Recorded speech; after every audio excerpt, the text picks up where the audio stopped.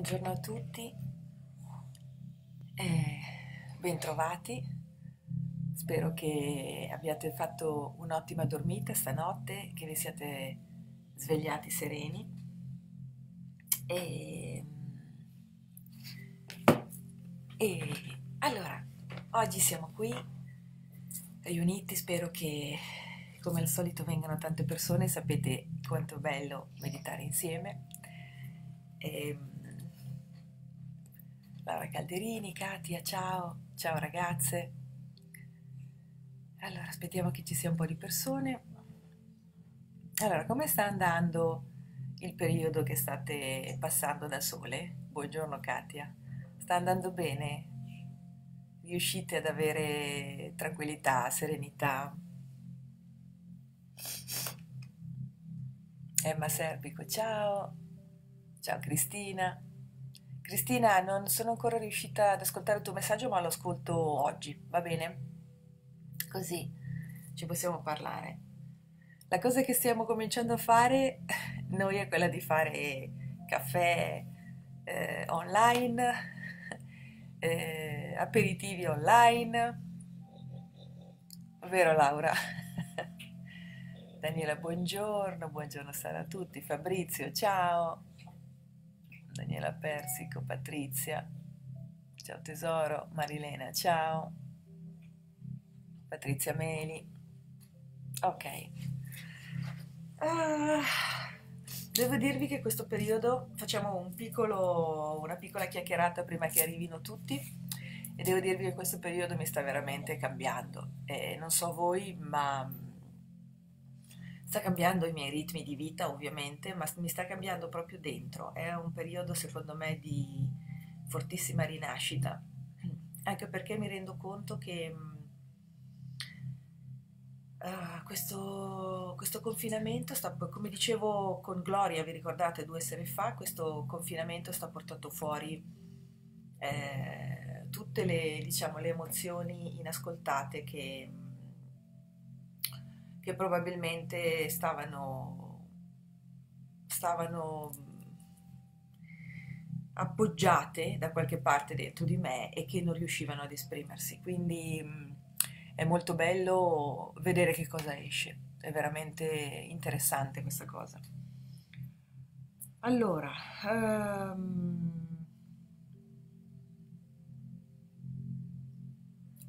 Laura, pensavo che tu stessi già dormendo a quest'ora. Insomma, va a momenti. Ciao Valeria, molto piacere di vederti. Monica, Beati, ciao. Insomma, va a momenti. Sì, insomma, va a momenti. Sì, hai ragione. Sì, un momento un po'. Buongiorno, Monica Santa, Esther, ciao. Buongiorno Sara, Manuela, ciao tesoro. Lettura delle tazzine online. E questo sarebbe molto divertente. Allora, Fabrizio, la lettura delle tazzine, forse alcune persone non sanno che io faccio anche caffeomanzia, eccetera. Faccio anche corsi di caffeomanzia. Però sì, sì, si potrebbe fare una lettura del caffè, magari qualche volta, però come faccio a vedere le vostre tazzine? È dura, bisognerebbe collegarsi, ma faccio fatica così. O se no mi mandate le foto, però sai che dalle foto è difficile, perché a seconda di come, dell'inclinazione della tazzina escono figure diverse. Non lo so, ci si può pensare, Fabrizio. Benissimo, Sara. Oh, sono contenta, Cristina, che stai molto bene. Serenità è una parola forte, cerchiamo di resistere. Ok. Ciao Marco Carlo del Carlo. Coffee time, esatto. Antonella Dintino, ciao Esther. Ileana, ciao. Ornella, Michelle. Paola Aurora, buongiorno, come stai, tesoro? Ehm, a me sì, molti cambiamenti di consapevolezza interiore. Ecco, vero, Daniela? Anche a me sta facendo proprio questo effetto.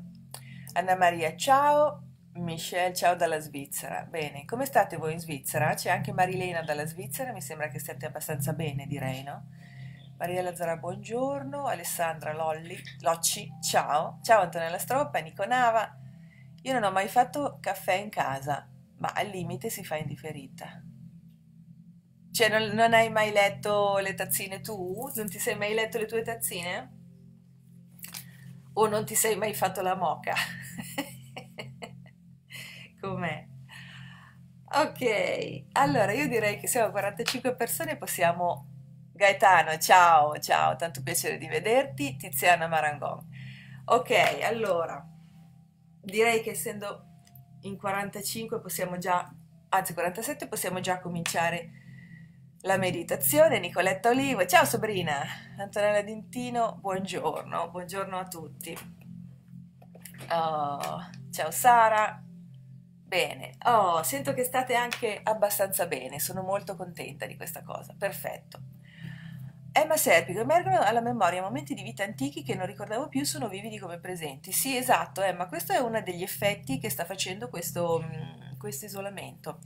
Allora, sapete io come faccio? Quello che faccio? Allora, io vado a prendere, diciamo, la memoria, me lo metto davanti e comincio a lavorarlo. E quindi vado a cambiare l'immagine. Questa è una cosa che io insegno ai miei corsi proprio di guarigione, cioè a cambiare il passato. Se volete possiamo fare anche una diretta di questo tipo, possiamo fare invece che una meditazione, un esercizio di questo tipo, andare a prendere un ricordo doloroso che sta emergendo in questo periodo. Possiamo farlo magari la prossima volta. Se voi mi mandate oppure raccogliete entro la prossima volta che vi poi pubblicheremo su Bridges of Light e anche sulla mia pagina, entro la prossima volta raccogliete dei ricordi, poi noi facciamo la prossima meditazione di lavoro in cui andiamo a lavorare su questi ricordi e li andiamo a cambiare. Quindi se volete possiamo fare questo. Sara, c'è anche Flavio. Ah, che bello! Tanti saluti Flavio, sono contenta che tu sia qui. Cristina, Chris, Roberta Paltrinieri, buongiorno, buongiorno. Sto cogliendo l'occasione per migliorare le mie competenze di formazione a distanza e videoconferenza. Oh, che bello. Rispondo, non faccio mai il caffè a casa, non ho la caffettiera. Scendo giù dai miei limiti. Ok. E tu sei fortunata che li puoi vedere perché sono sotto di te, quindi sei molto fortunato. Maria Basile, Laura, che c'è movimento alla tua destra, abbiamo compagnia. Come al solito, Franca Savoldi, ciao Valeria, ciao Flavio, Milena, ciao, ciao Cristina, Fumo Vapore, Maria Pina Verpiore, ciao Sara. Ok, interrotto. Spero che adesso si possa lavorare. Ok, allora ci siete tutti? Benissimo. Allora, volevo dirvi che Vianna è molto presente, è molto presente con noi in questo periodo, quindi stiamo... Ah no, questo... Ecco Laura, questo che dici, sì, questo lo vedo anch'io. No, no, questo è proprio il fumo dell'incenso, eh? Quindi questo, sì, lo vedi? Eccolo. Lo vedi, questo è proprio il fumo dell'incenso. Ciao, buongiorno Franca, ciao, piacere di vederti, Maura Conti, buongiorno, buon equinozio. Infatti, in genere io avrei festeggiato, eh, cara, io 3 giorni fa ho perso la mia cavia peruviana e soffro tanto il mio Oscar. Amore, caro, mi spiace. Però si può contattare, Patrizia Meli? Possiamo anche contattare gli animali se volete. Ok, va bene. Va bene, allora siete tutti pronti? Cominciamo la meditazione? Ok, allora chiudiamo tutti gli occhi. Scusatemi, mi metto un po' di... non so perché mi dà fastidio. Un po' screpolate, ok.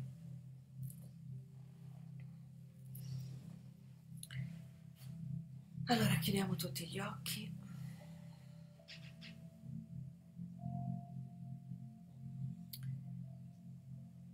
E facciamo 3 respiri profondi.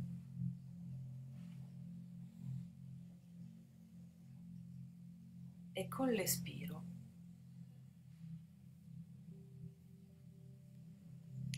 buttiamo fuori tutto ciò che non appartiene a questo momento adesso,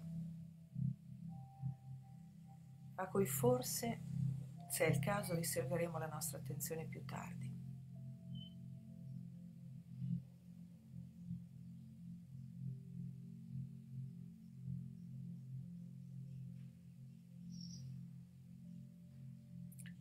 ci centriamo nel nostro cuore. Se volete potete per un attimo mettere le mani sul vostro cuore per prendere contatto.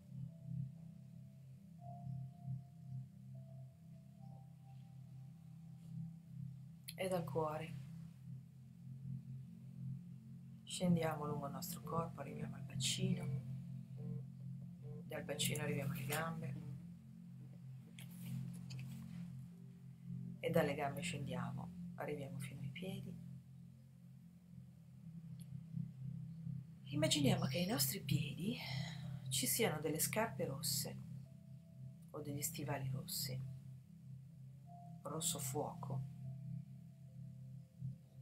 che entrano all'interno della terra. Vanno giù, giù, giù, giù, giù, fra strati, strati, strati di terra.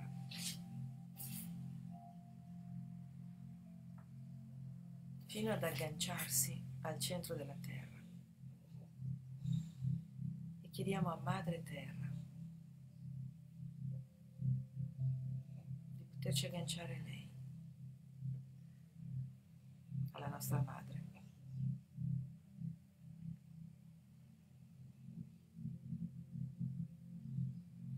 E permettiamo a questa energia fortificante, guaritrice, materna,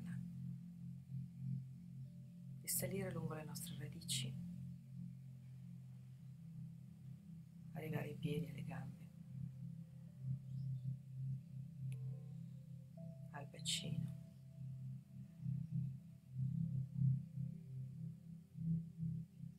e dal bacino risalire lungo tutto il nostro tronco, per chi conosce i chakra, primo, secondo, terzo, quarto, quinto, sesto, settimo chakra, e ci ritroviamo sulla sommità della testa.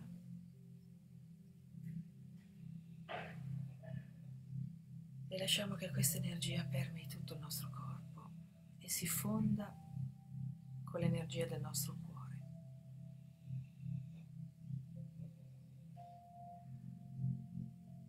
E dalla sommità della testa andiamo su attraverso tutti i cieli, fino a collegarci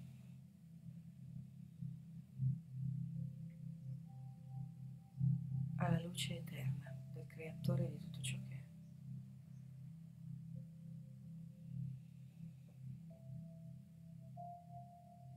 è. La fonte dell'amore infinito.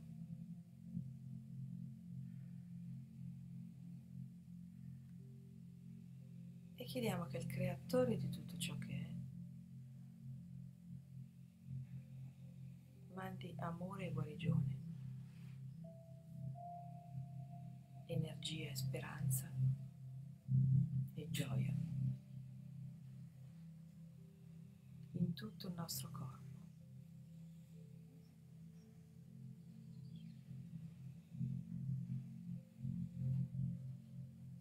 E immaginiamo che l'energia del Creatore scenda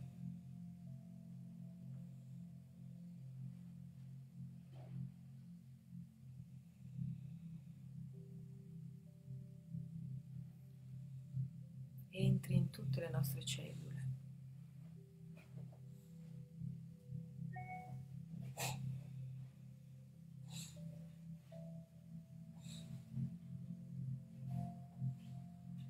E si mescoli all'energia della terra, del cuore,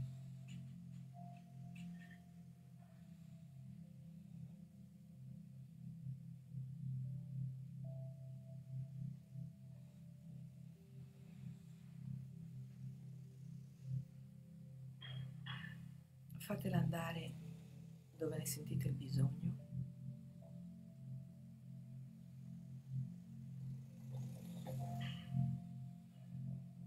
E fatela risuonare in tutte le cellule.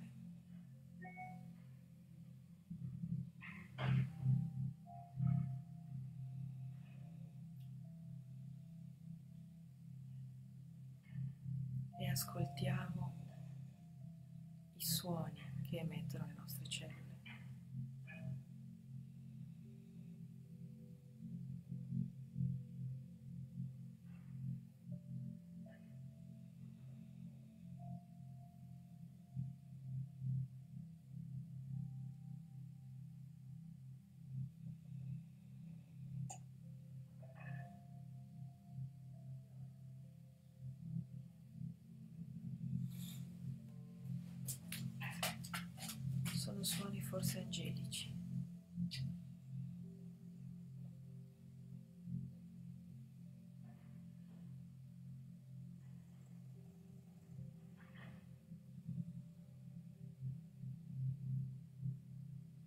Immaginiamo che questo suono angelico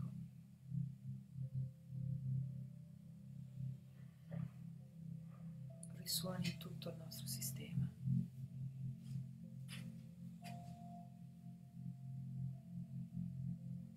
e vada ad armonizzare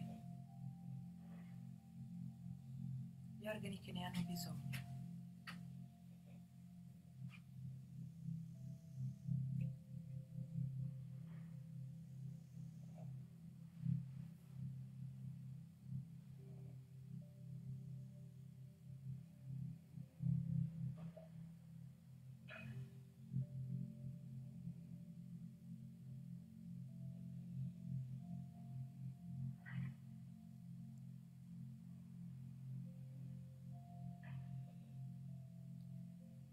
Se volete, intanto che siete lì, emettere questo suono che sentite,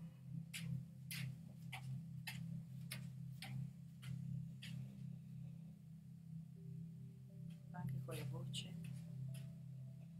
siete liberi di farlo.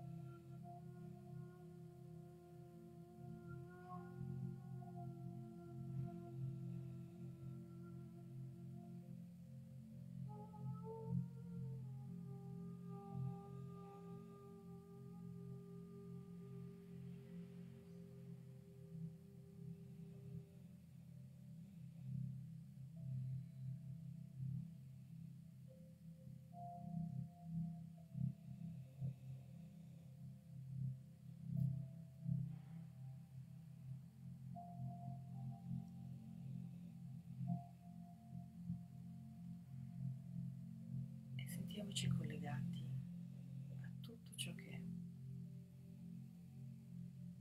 alla terra, al cielo,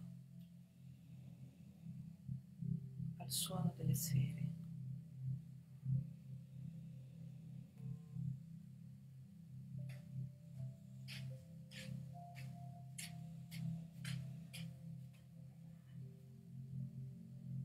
al mare, al vento, alle stelle.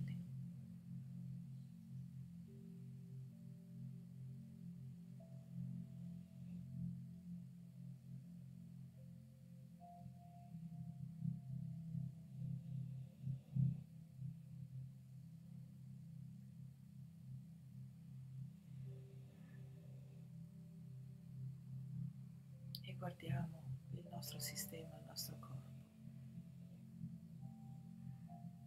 come luce.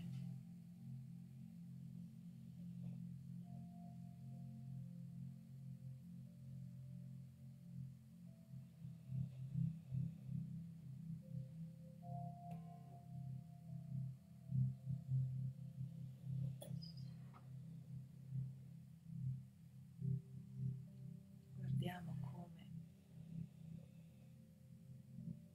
all'interno delle nostre cellule a livello atomico noi siamo una matrice di luce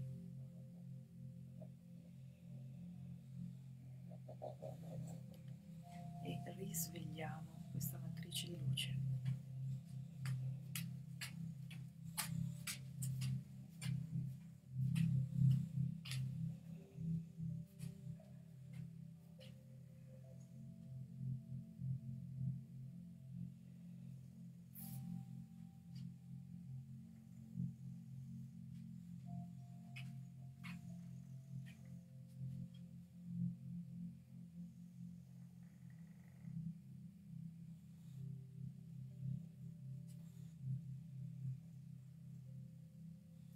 E osserviamo come il nostro campo si sia espanso di parecchi metri.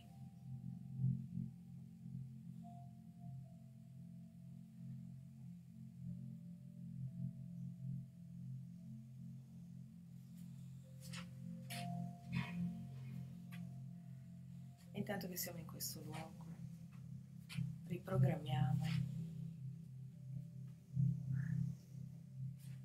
tutto ciò con cui abbiamo a che fare, la nostra casa. Inondiamola di questa luce.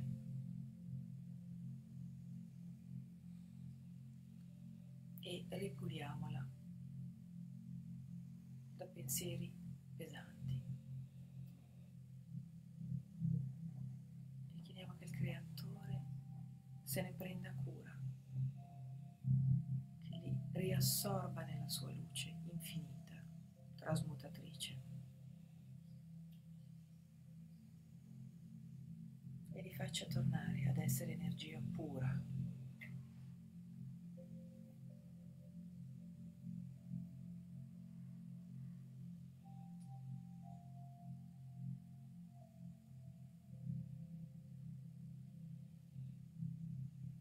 E inondate il letto in cui dormite, il divano, la sala, le poltrone, le sedie, i tavoli, il frigo.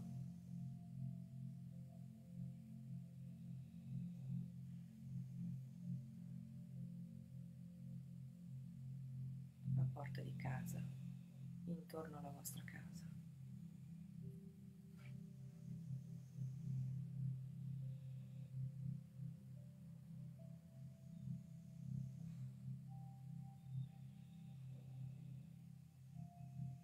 Inondiamo il nostro ambiente di grande abbondanza.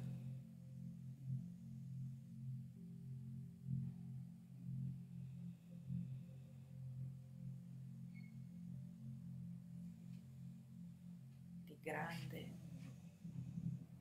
sicurezza.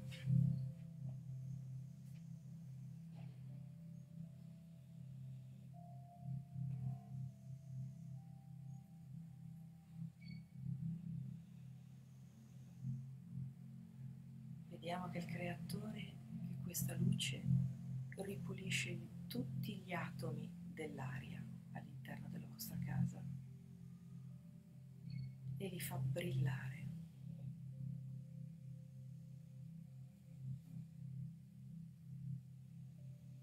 Il pavimento. Chiediamo che il Creatore insegni a questo pavimento a diventare come se fosse il suolo di madre terra, e che noi camminando ci colleghiamo direttamente all'energia della terra.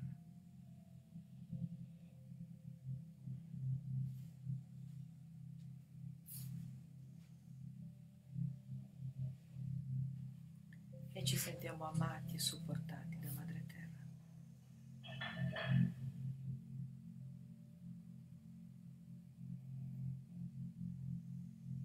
All'interno del ciclo della vita,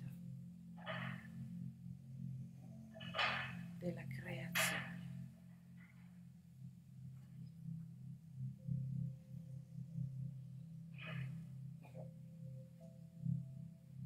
Inondiamo di luce, di questa luce trasmutatrice, guaritrice, il nostro letto. E chiediamo che il Creatore gli insegni a rilasciare la nostra stanchezza, i nostri pensieri, le nostre emozioni un po' più pesanti, trasmutarle in luce.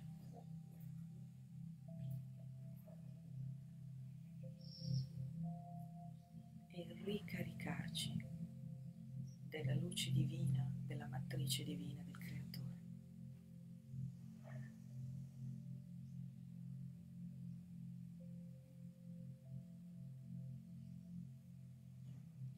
Quindi guardiamo anche tutte le cellule, scusate, tutti gli atomi del letto a livello atomico che si illuminano.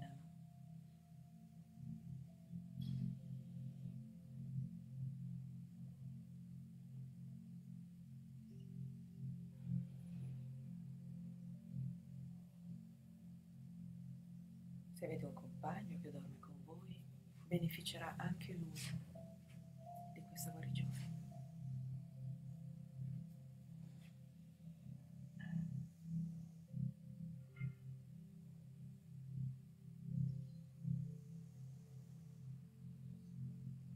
Chiediamo quindi che il letto ci aiuti a riposare correttamente.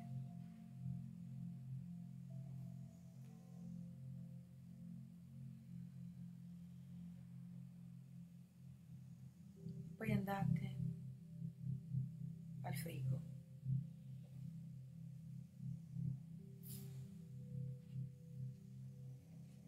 alle dispense, agli approvvigionamenti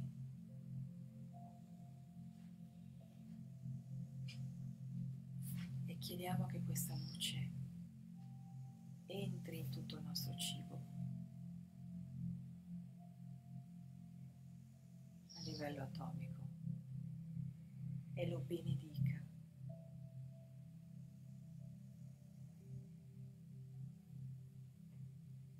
in modo che aiuti la nostra salute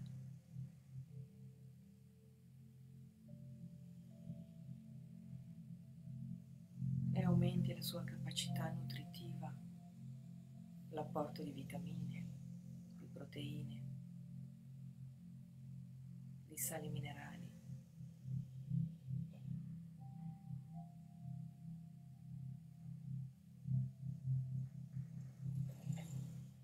Benediciamolo. E se avete per caso del cibo conservato, chiediamo che questa luce trasmuti i conservanti.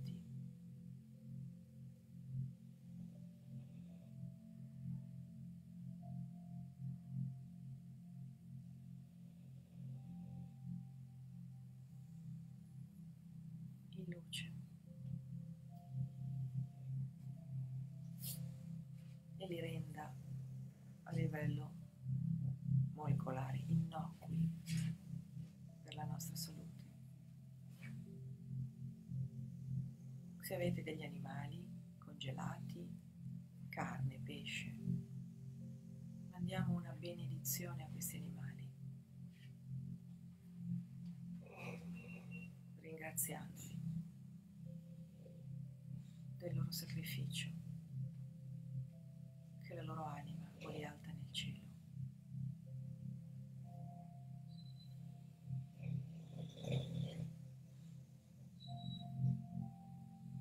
E togliamo da questo cibo, quindi, attraverso questa luce, questa benedizione, ogni sofferenza.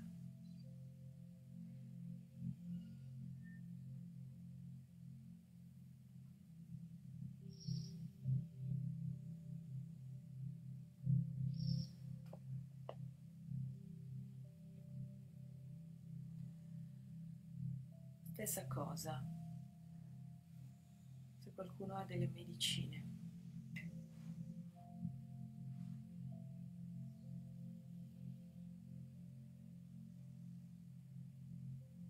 entriamo con questa luce a livello molecolare nella medicina, benediciamo i principi attivi e chiediamo che il Creatore renda innocui tutti gli effetti collaterali.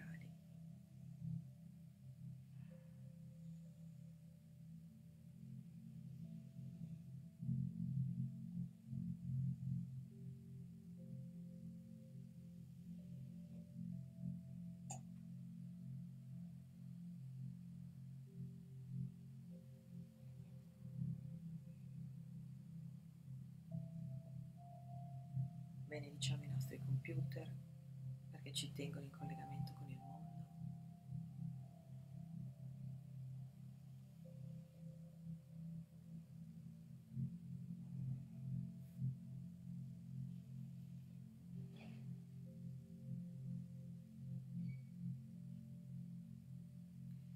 E se vedete qualche energia che non vi piace dentro, intorno ai vostri computer o ai vostri mezzi di comunicazione, il Creatore ritira e cambiate completamente la vibrazione.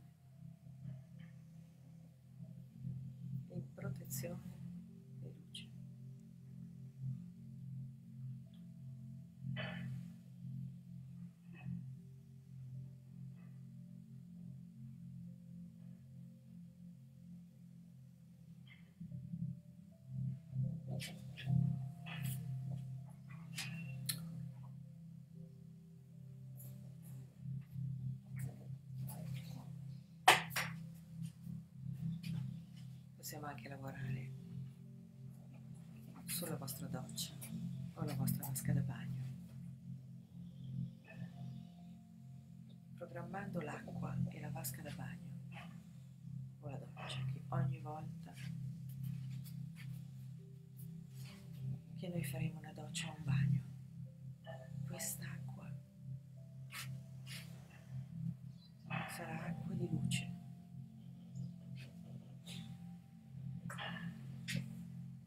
che riarmonizzerà tutte le nostre cellule.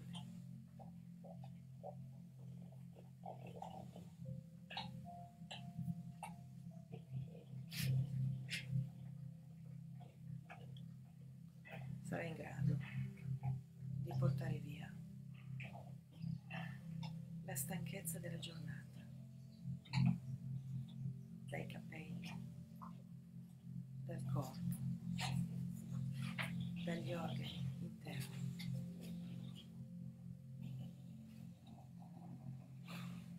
Catturerà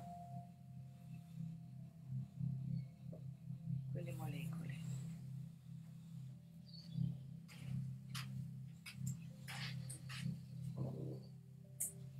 fin dall'interno del nostro sistema, che vanno eliminate, che vanno cambiate.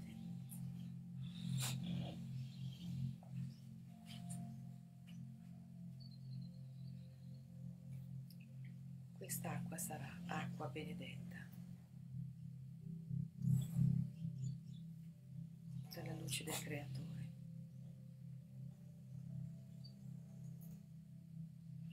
Sarà acqua di guarigione fisica, psichica e mentale e spirituale.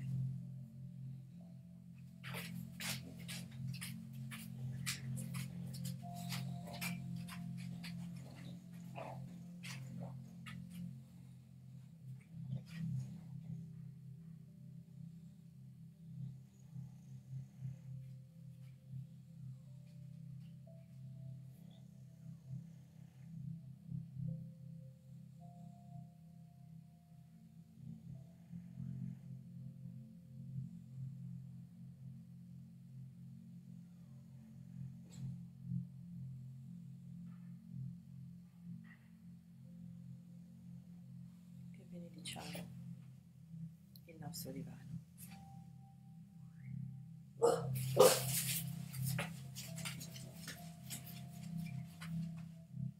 le nostre finestre,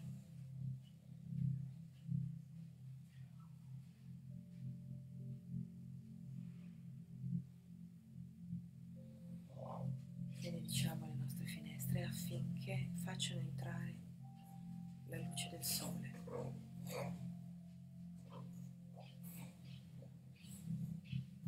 e riflettano come un prisma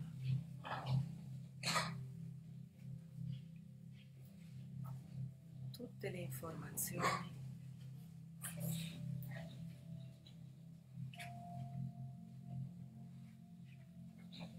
che la stella Sole manda costantemente e continuamente sul pianeta a tutti gli esseri che lo abitano.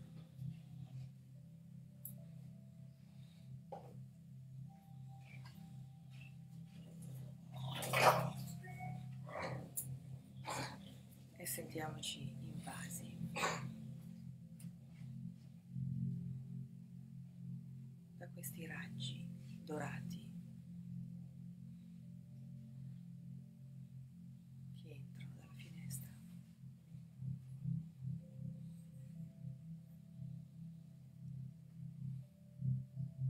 In questo momento anche i maestri disincarnati che abitano la stella Sole ci stanno guardando.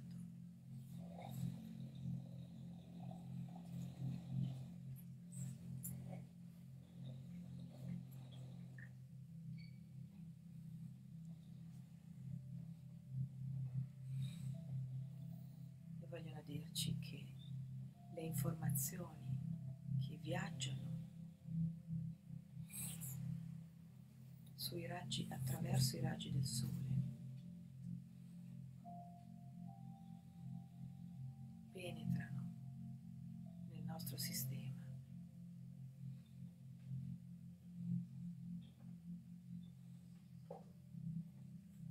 e vanno a colpire ogni punto del nostro sistema con la saggezza dell'appartenenza a questo sistema solare.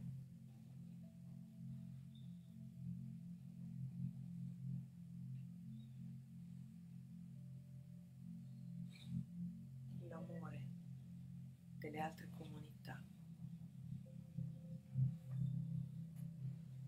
che vivono qui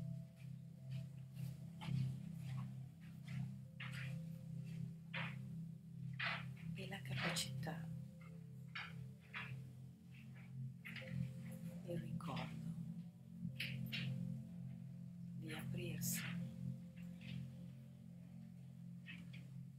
al Logos divino,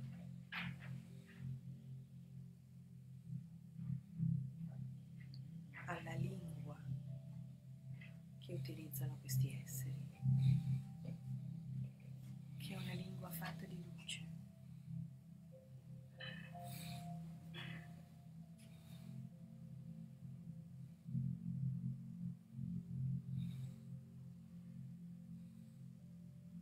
Loro vogliono comunicarci la loro forza, la loro alleanza.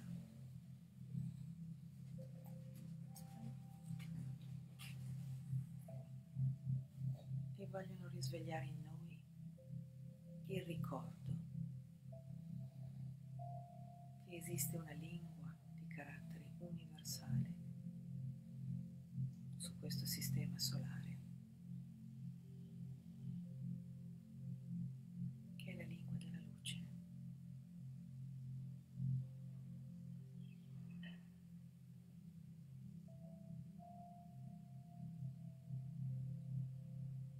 La luce che produce movimento,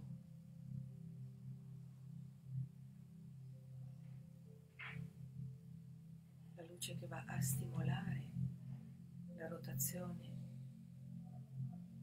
dei nostri atomi, delle particelle all'interno dei nostri atomi, i nostri mitocondri.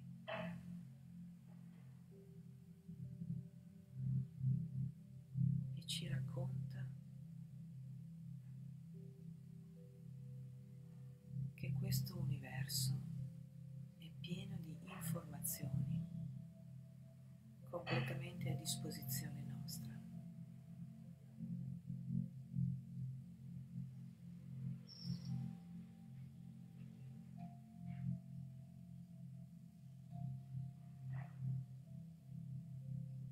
Che ci sono esseri pronti al dialogo, pronti a rispondere alle nostre domande, e che ognuno di noi è in grado di chiedere e di ottenere una risposta.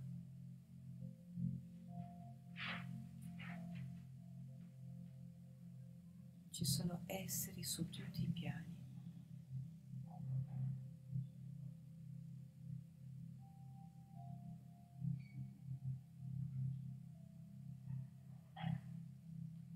e i maestri all'interno del sole, i maestri dorati all'interno del sole sono con noi dalla notte dei tempi, fin da quando questo sistema fu creato.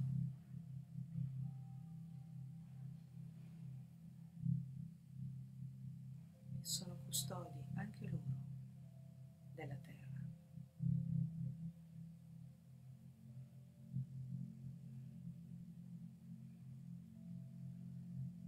E ci invitano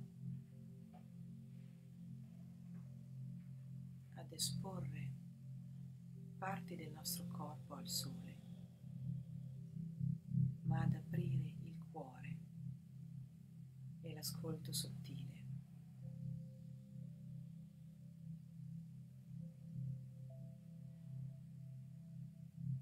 Affinché loro possano incontrarci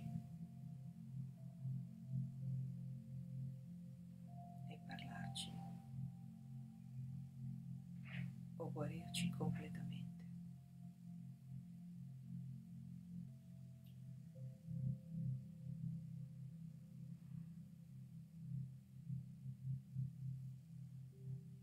Abbiamo a disposizione tutte le forze di questo universo, tutta la struttura di questo universo.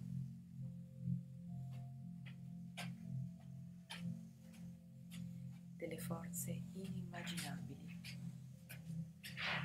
alla nostra mente umana, che si è limitata nel tempo appunto all'osservazione del limitato, della realtà limitata. Ma questa è un'illusione.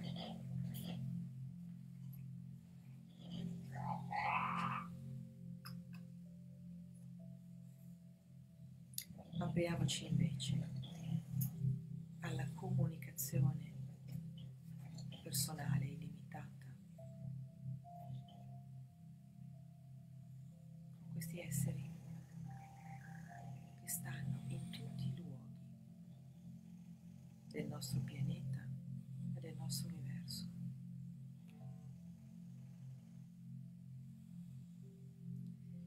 Quindi invitiamo i maestri del sole a poter arrivare nelle nostre case attraverso le nostre finestre.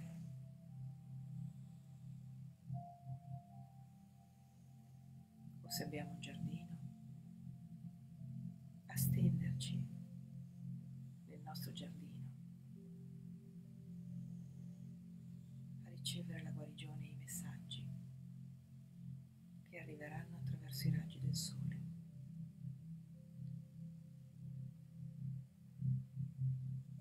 Il sole non è solo un pianeta o una stella,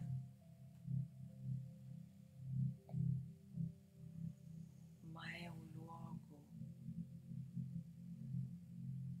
abitato in un'altra dimensione, è un luogo energetico.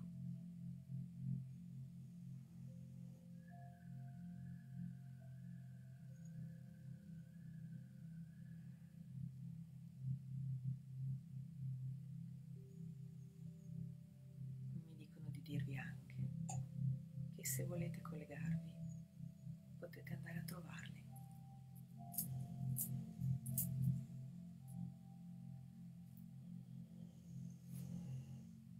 E visitare la stella Sole con i suoi abitanti, perché il fuoco che la pervade è un fuoco eterico.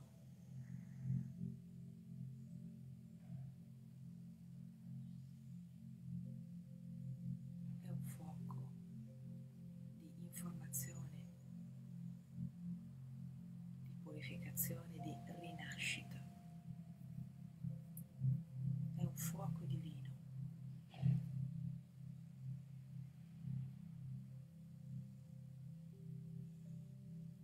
Loro sono ben contenti di accoglierci.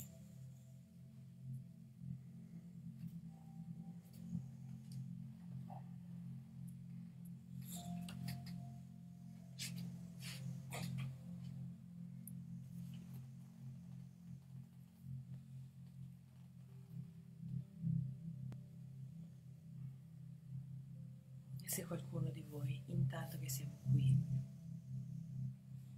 vuole essere anche già là, lo può fare.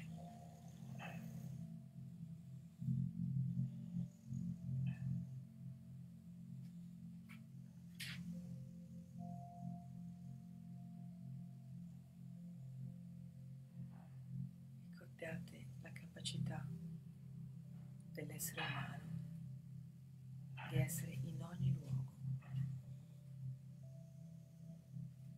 in contemporanea, senza limitazioni.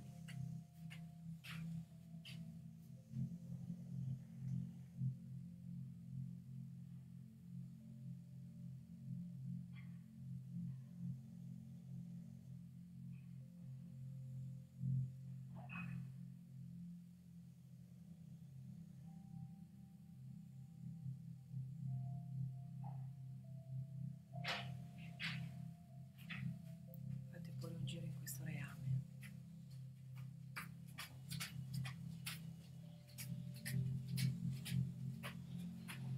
Forse qualcuno vi sta aprendo qualche stanza.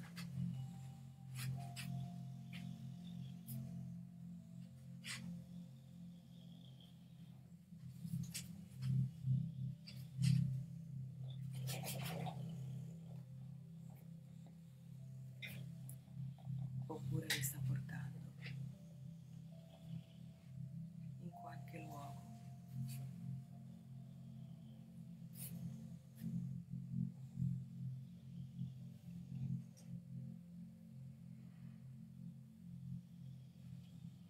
guardate come è tutto dorato e quanta regalità e saggezza c'è in questi esseri.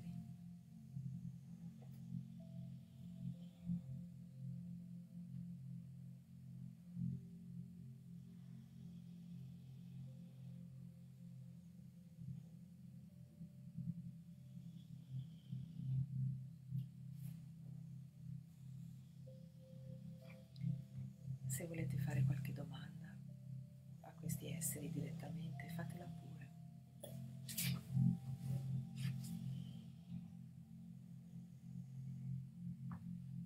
Loro hanno un punto di vista molto alto rispetto alle cose, rispetto agli eventi.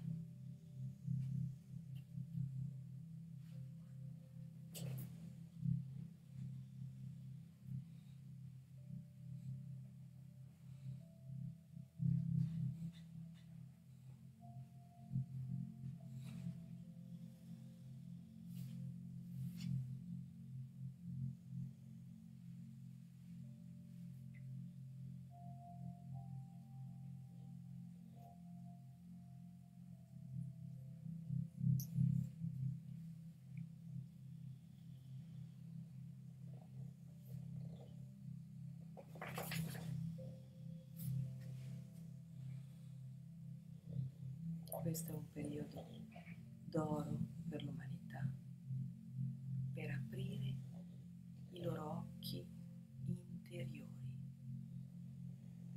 per far sì che tutto si fermi, affinché una gran parte dell'umanità sia costretta o invitata a guardare dentro se stessa e abbia l'occasione di scoprire la verità sulle cose.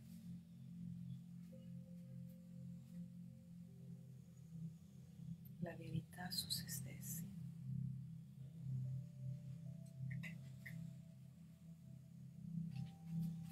La verità su tutti i materiali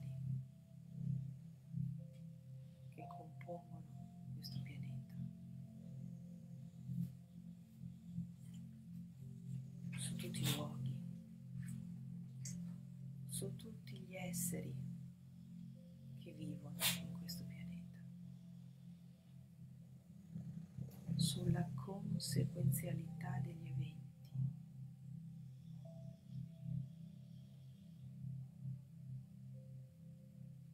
sulla natura dei pensieri e dei sentimenti,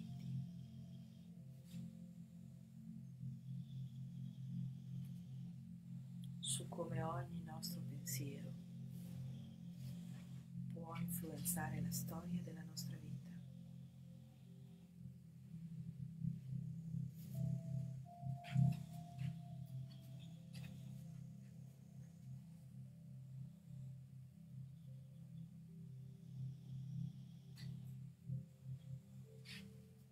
Ci invita ad usare parole d'oro, pensieri d'oro, emozioni d'oro, affinché si instauri l'età dell'oro su questa terra.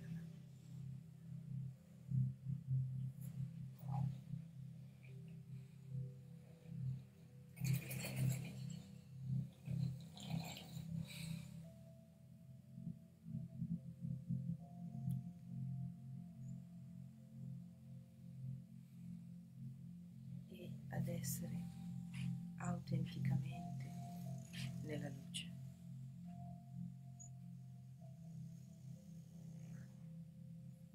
Non a far finta di essere nella luce e a portare avanti un bisogno dell'ego.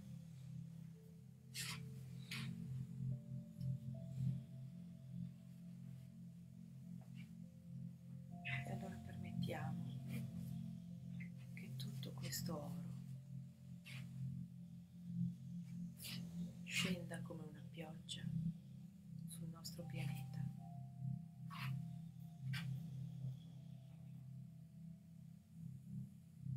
Sulle persone che amiamo.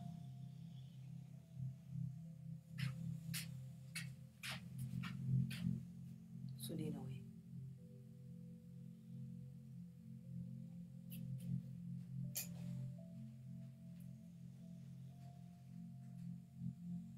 Sulle nostre case, sui nostri animali,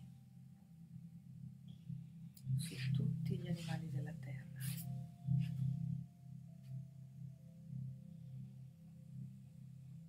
anche in tutti quelli che sono andati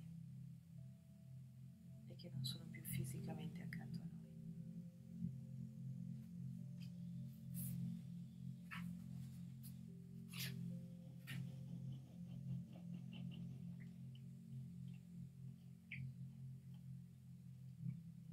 E vediamo la terra cambiare completamente.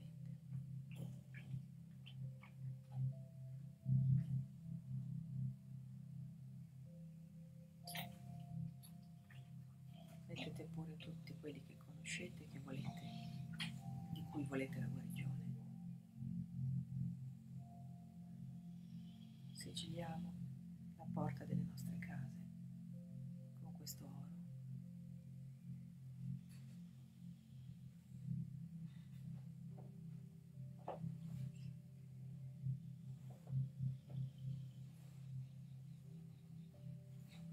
Guardiamo questo oro scendere e fertilizzare la terra in tutti i luoghi che ne hanno bisogno per cambiare la frequenza.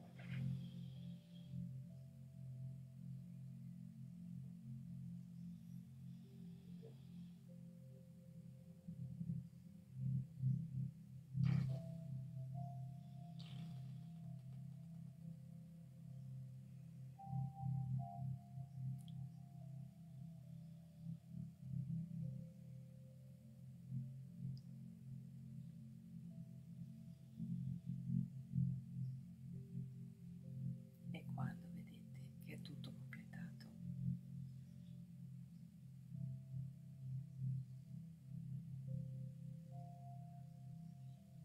e abbiamo facilitato la venuta dell'era d'oro su questa terra, ringraziamo gli esseri del sole che sono del Sole, che abitano la stella Sole, che sono venuti oggi, il creatore di tutto ciò che è, il nostro pianeta, tutti i nostri amici, tutte le nostre relazioni, Mita qui o Yasi.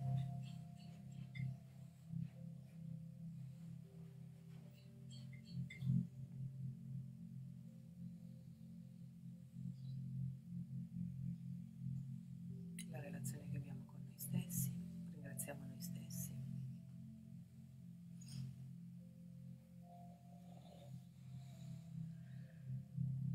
Ripieni di questa luce, torniamo pure qua.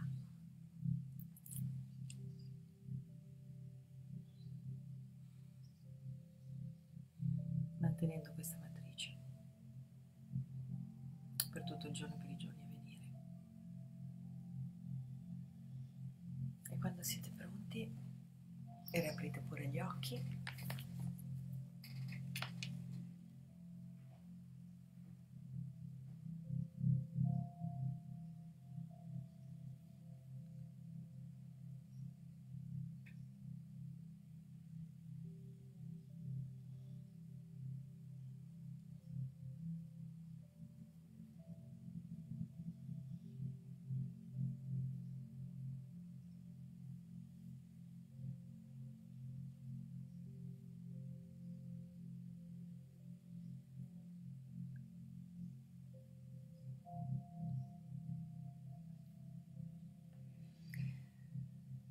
Ehm, allora, siete qua? Siete rientrati? Bellissimo, grazie. Cristina, sono molto felice. Anna Caporaso.